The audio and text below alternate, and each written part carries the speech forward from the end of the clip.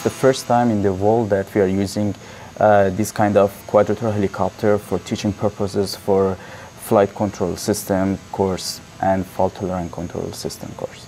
In this lab, we have two Q-balls. We use it for research, and we go through many scenarios and very deep theory for fault-tolerant control systems. Sometimes you like to evaluate some models, you like to fly with joystick and to see how the real system is close or far from your model. In fault-tolerant control scenarios, when we, for example, physical damage like splitting the tips of the propeller, then we can get the information about the saturation of PWM signal to 4 motors. For last flight, you can see the plots. The blue line is the trajectory we gave to Q-ball, and the green line is the real position of the Q-ball, which tracks the trajectory.